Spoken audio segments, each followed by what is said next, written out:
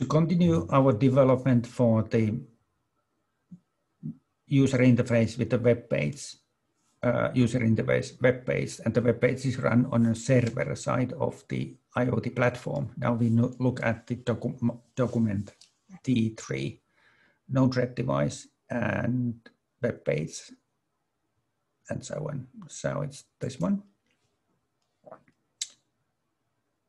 Oh yes, I have already loaded it. It's in that one here. So in here, we suppose that you have done the earlier exercise with the NodeRED, so you know the basics of the NodeRED. And then again, I'm explaining here that how to get this working. So opening all the nodes in this one view. Actually, this is like built from the several screenshots because you can't open all the nodes in the same view. So you can open only one node at a time, but I have like built this kind of picture. So you get this system working there, and you add in your IoT environment, you add new devices, sensor 1, servo 1, servo 2. So sensors are the sensor devices creating events to the IoT platform so that there are new measurement values going in.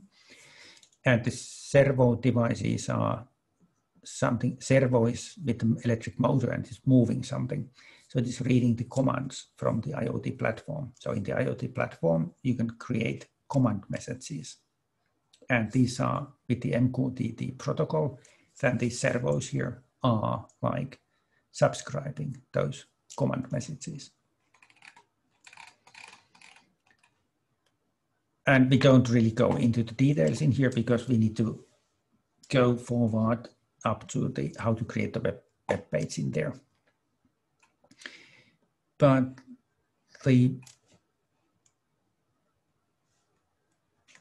there is that how you create the connections again and how you need to create the code for some function which is reading the data and by the data then sending out a command. So it's sending out the trigger command for like a device 1, which is servo 1, and then a trigger command for the device servo 2. But now we go forward to the web page creation. Yeah, how you get these, let's say, nodes created is that you copy. You can import the nodes. You can publish the nodes for the others, and you can simply copy the nodes. The node is defined as an JSON formatted text. So when you create this kind of function in there, write this function. This is saved inside this trigger function. And you can export it to your friends by exporting. And the export file looks like this. It's a JSON formatted data. And that one you give to the friend and he gets the or she gets the exactly the same functions. All right, then we go a little bit further. We have earlier used that kind of microcontroller board. And then we go down to how to create the web page there.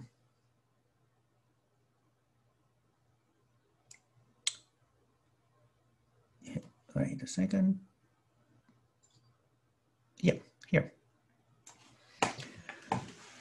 User interface created as a web page.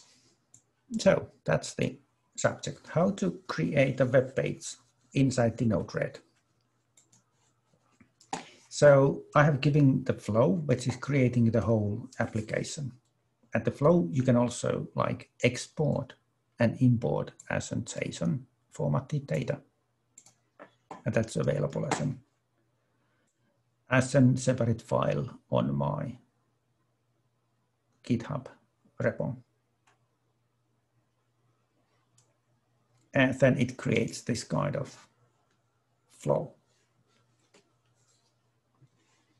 And this is the web page flow here.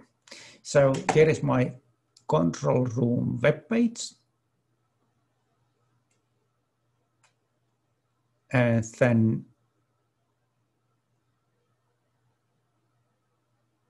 yeah, just a moment.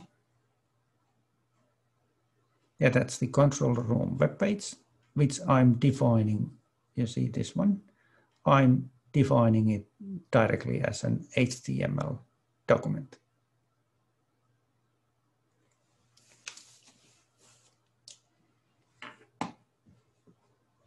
And inside that HTML document, I have the script, which is JavaScript. And in there, I create local variables and so on. And I have functions inside this JavaScript code. Like we had also on that web server, which was running locally on the small microcontroller, creating the web page HTML, and inside the HTML, we had something in the JavaScript. Also in here, we have something in the JavaScript.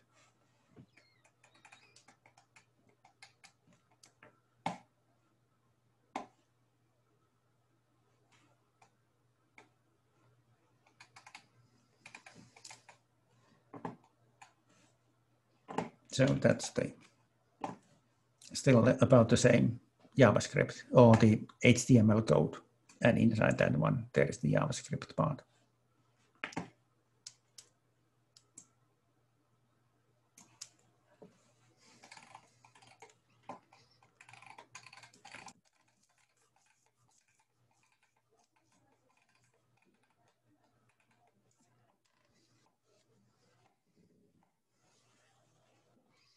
So, and how I get the information into this web page is that I get an IBM IoT node, which is an input node, and it is input type is a device event, because I'm able to read the events from the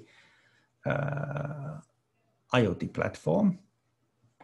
And this is device type is microcontroller sensor, and this is my M sensor 1.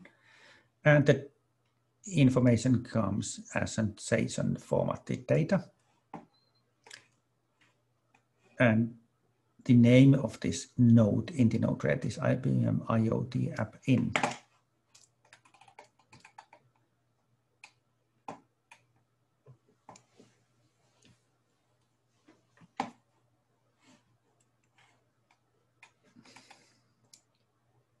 And just a moment. Yeah, I'm just creating out of this incoming string, I'm creating another string.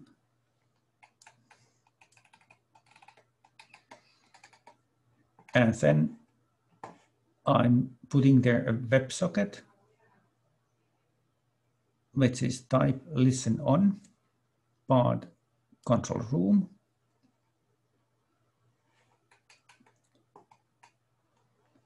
And then I have an input node WebSocket where I'm then testing that what is the incoming request. So this is input node WebSocket. So I'm testing that what is the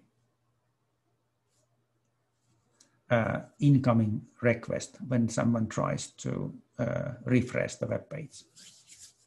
And then I'm testing if there is on the payload, or if there is on the incoming text, if there is master off, master on, servo 1 on, servo 2 on, and so on. So master off is commanding, just a moment. Yeah, that can be seen only on the what is happening from here. I'll put to some outputs. I'll put the value triggers are false and message out is 0, message out, the other output message is then 1.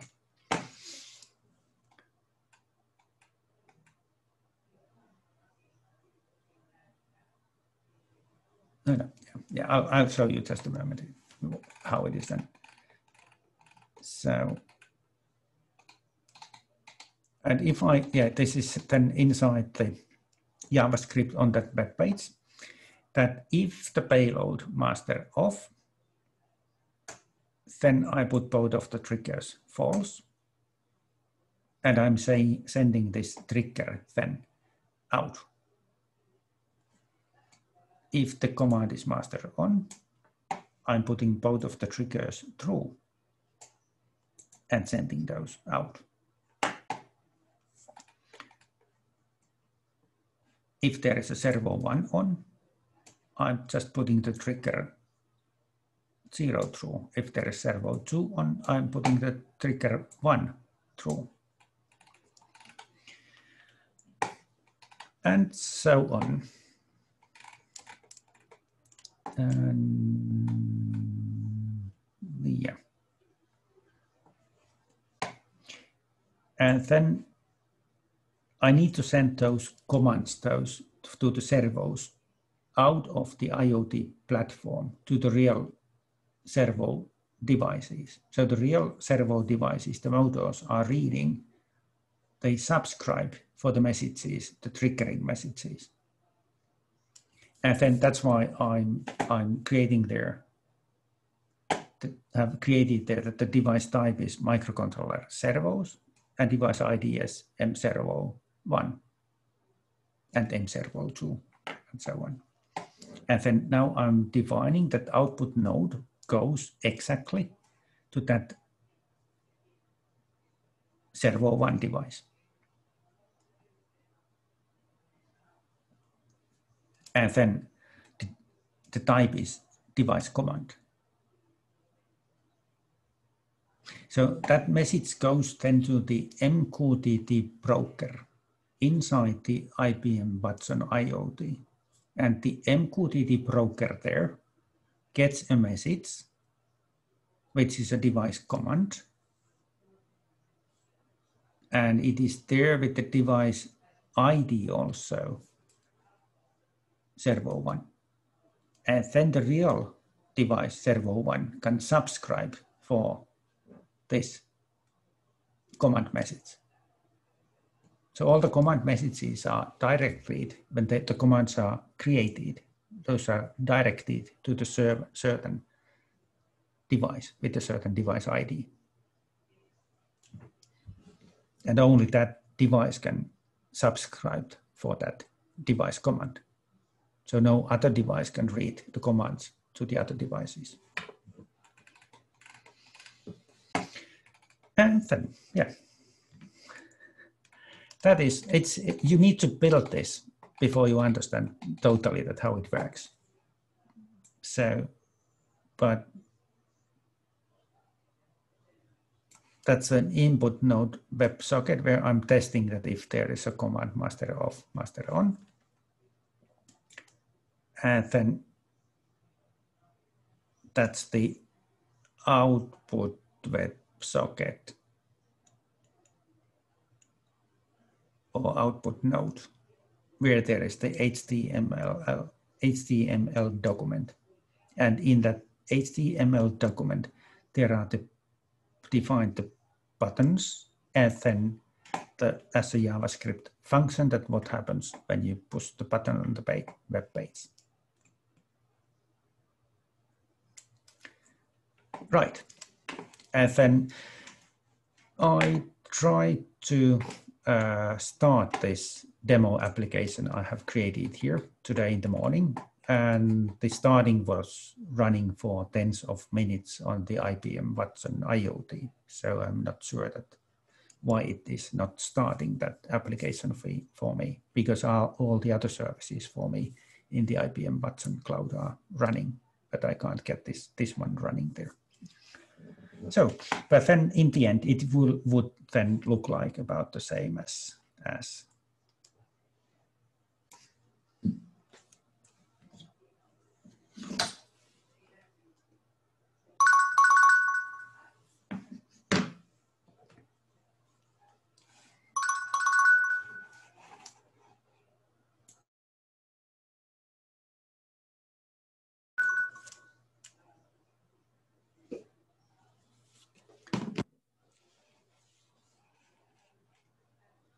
Then it would look about the same as this website in here in the mobile device, and I could control the operations on the microcontroller by pushing the buttons, the servo on, servo off, and so on.